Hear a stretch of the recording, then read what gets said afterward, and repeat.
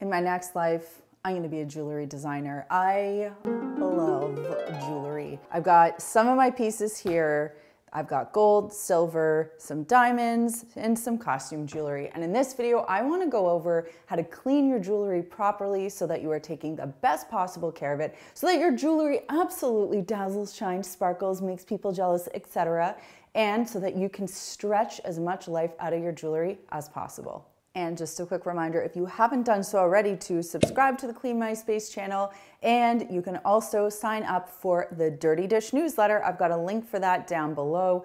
We include cleaning tips and information that you will not find anywhere else in the Clean My Space sphere. We don't send tons of emails out. It is definitely worth a sign up. Again, that link down below. When you're cleaning your jewelry, there are a few things you want to take into consideration so that you don't ruin the jewelry. The first thing is how the products that you are going to use can potentially react to the metals or the materials that your jewelry has. Second, you want to think about the tools that you're using and how those may cause damage to the pieces that you have. And third, you want to think about regular ongoing maintenance for these pieces, what's needed and what you can kind of avoid. And then there's always that subjective piece, like how often do I want to clean my jewelry so that it shines and sparkles, but on the flip side, I have to put an effort into it. Do I really want to do that? So I'm going to leave that all with you, but I'm here to just give you the information and show you how it's done. You do not need to go and get an ultrasonic jewelry cleaner. You do not need to go and get a jewelry cleaning pen.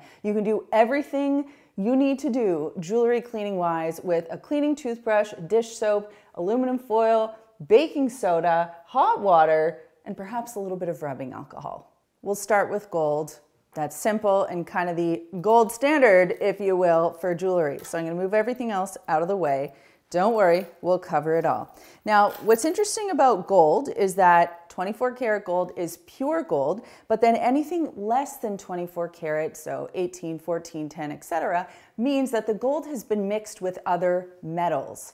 Now, when you're dealing with a mix of other metals, you might not know what those metals are, and then you worry that potentially those metals can react with cleaning products. That's why I don't like to use anything too acidic, or, you know, some people I've seen, they'll say, oh yeah, I use laundry detergent. Why would you ever do that? You don't know what your gold really contains. So that's why I'm sticking with this simple stuff. This is just Dawn.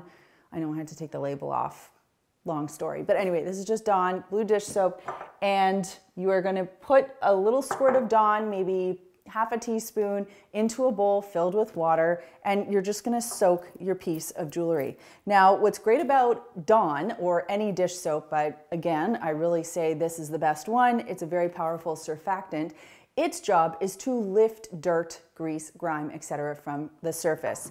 So when you're wearing gold and you kind of wear it every day, like this is a piece of jewelry I would wear every day, or my gold earrings or rings, you know, they just pick up gunk. They get hand cream, cosmetics, sunscreen, like body oil, sweat, all of that stuff just builds up, cakes on, and it starts to leave a film or a residue that just dulls the shine and the brilliance of the piece. So really, by soaking it in dish soap and water, the surfactant is going to do what it needs to do to clean your jewelry beautifully. You don't really have to do much more than that, aside from get yourself a cleaning toothbrush. And you'll notice here this is for a child, and that's because they have quite delicate gums, and it is perfect for jewelry cleaning as well.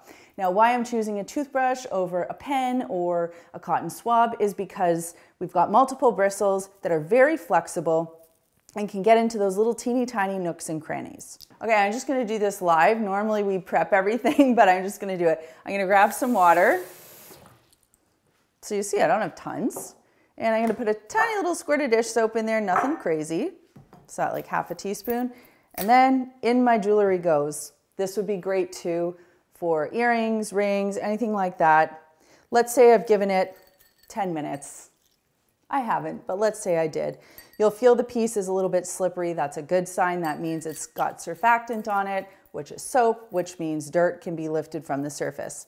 And then you're just gonna do your toothbrushing like so. And you should notice, you know, I'm looking at this bracelet and I'm seeing in the nooks and crannies, it's like a dark, look at this, it's dark. You can see it on the toothbrush there, how that dirt gets there. But by the time this job is done, this bracelet is going to look so much more brilliant and bright and sparkly. Now for a job like this, I might consider doing this once a month because I'm lazy. If I really cared about my pieces and I had tons of time, maybe I would do this once every couple of weeks or once a week, or if you have your own butler, maybe you can get them to do it for you once a week. But generally speaking, this is something I could probably do more often. And it's not going to hurt your jewelry in any way because you're using a gentle product and a gentle tool and a gentle technique.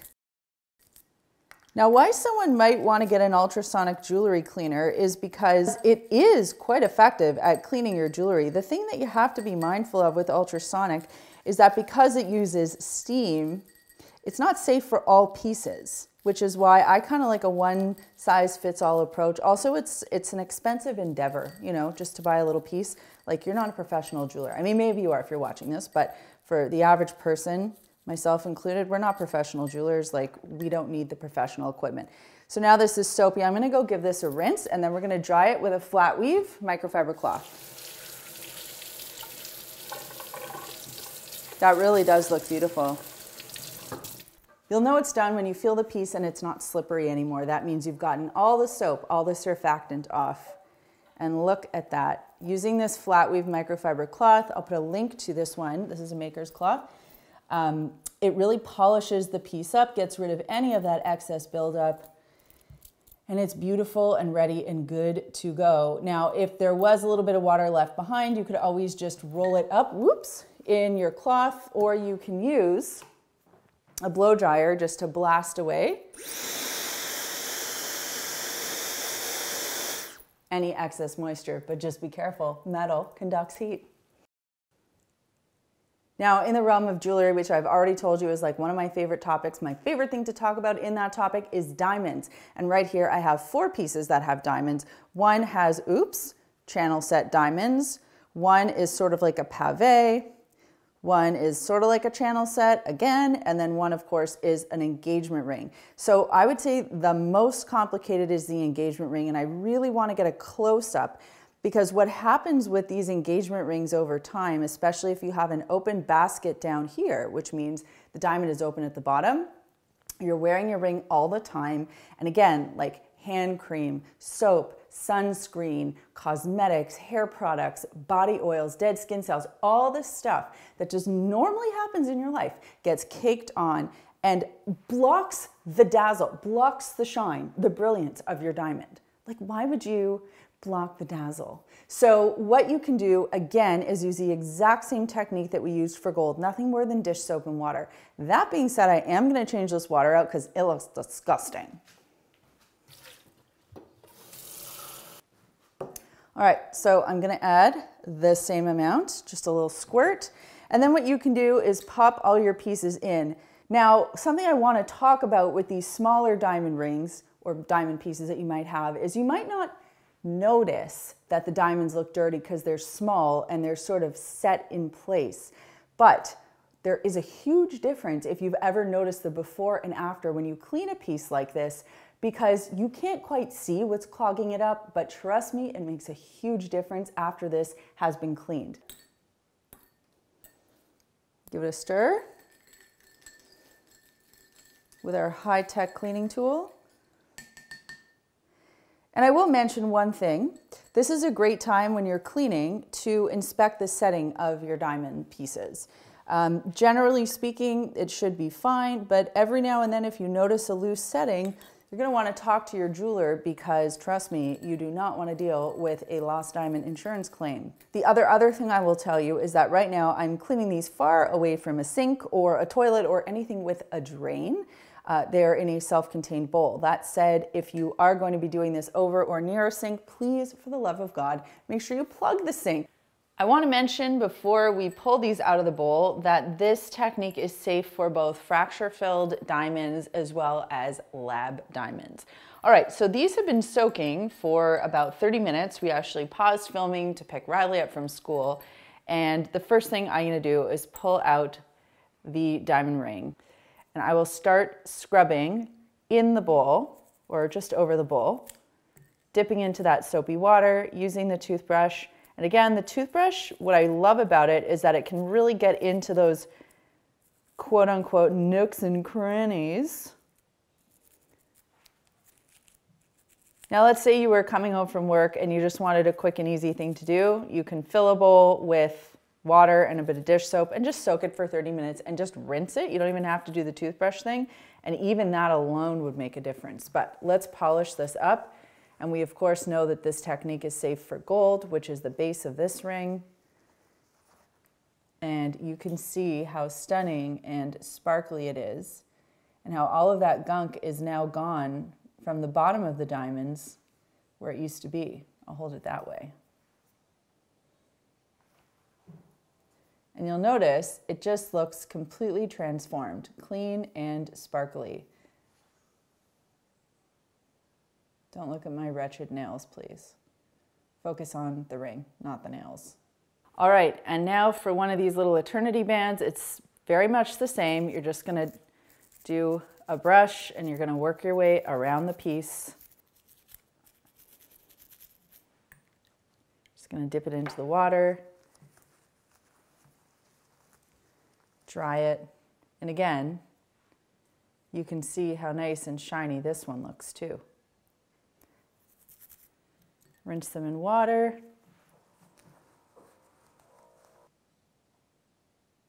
And even that just looks so great. And with this particular ring, I get a lot of buildup over here in this little scalloped edge and underneath as well. So just soaking in that soapy water made a huge difference. Let's talk about costume jewelry. I have tons of costume jewelry and it is fun to wear.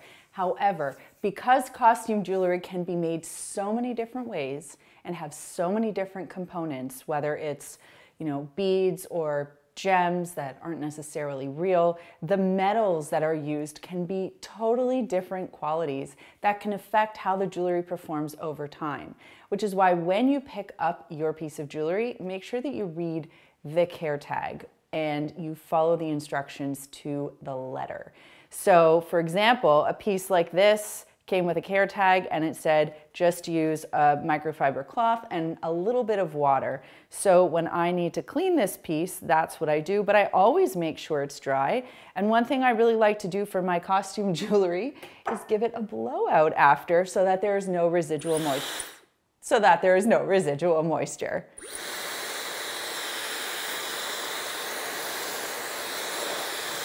Now, what you might notice on some pieces of costume jewelry, like for example, these earrings that I've had for a few years now, these are from J. Crew, like many, many years ago.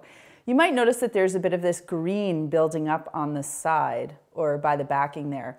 And this happens because of exposure to your body as well as exposure to air and moisture. It's nothing necessarily to worry about. It's just something you have to clean regularly. So you can see I'm just using a cotton pad here and kind of getting in there with my wretched nails right now. We can just laugh at them, that's fine.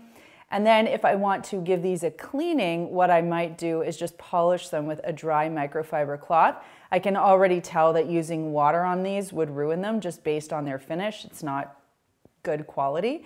And if I wanted to clean the backing, it would be at that point that I could use a little bit of rubbing alcohol, and I just have a spray here. And I'm just gonna quickly spritz it, and then I can use my cloth or this little cotton round to wipe it dry. You are probably familiar with costume jewelry that looks like this. And these pieces are adorable, but they are not good quality. And I'm going to show you what I mean. This bracelet is about a year old, and you can look at the edge of the beads. This bracelet is about a year and a half old, and you can look at the edge of the beads. It was gold as well, and you can see just how much it's aged. Now, I don't shower with these. I take them off when I'm doing sports or anything active so that I don't get sweat on them, but just over time from wearing them, the color starts to fade. So these would definitely not be exposed to water or rubbing alcohol. If anything, you can use a dry microfiber cloth just to buff them clean. But I would recommend for all costume jewelry, removing it anytime you are showering, bathing, swimming, or doing anything that's sweaty, or even if you're cleaning or doing something where you're gonna be washing your hands regularly, you want to make sure that this jewelry is not on because it's going to age quicker. Now we're going to talk through silver cleaning, and I'm going to show you like the party trick of all party tricks when it comes to cleaning jewelry. So for this job, you are going to need a bowl, some tin foil. By the way, let me know in the comments, do you call it tin foil or aluminum foil? Or if you're in the UK, aluminium foil. And you're just going to line your bowl with the tin foil, aluminum foil. Then you're going to sprinkle in some baking soda like this, probably getting about a tablespoon in there. So I've got this tarnished bracelet here. I haven't worn this in ages. Actually, it's cute. I should maybe wear it again. Anyway, I'm going to put it here in the bowl. And then I am going to add the boiling water. And in a second, Chad's going to come over with the camera and you will see the chemical reaction that's happening and how that water starts to allow the baking soda to fizz and bubble and break down that tarnish. Kind of smells too, like you get that metallic smell. And after just a couple of minutes, you will notice that your piece comes out really, really clean. Thank you. So obviously it's boiling hot, but you can see even after just a moment how nice this comes out. And I'm going to polish with the cloth just one of the charms. And you can already see what a difference it has made. And it just pops, like it absolutely dazzles. Now, here's the thing with silver. Due to the nature of the metal, as it gets exposed to oxygen and moisture, it oxidizes. So it tarnishes, and that is true for all silver. So this is just a part of life. If you're someone who likes silver jewelry, this is something you're going to have to do. It doesn't mean you're a bad person or that you're not taking good care of your silver. It is literally a fact of life for silver. All right, well, don't mind if I do. I'm going to adorn myself in my freshly cleaned pieces because they look so nice. And you know, I'd love to know in the comments down below, are you someone who would prefer to have an ultrasonic jewelry cleaner or use one of those pens? Or what do you think about these methods? Is this something that you're going to try or transition to now that you see how it's done and how well it works? Let me know in the comments down below. And also, let me know if you are a gold person or a silver person, and how you feel about diamonds.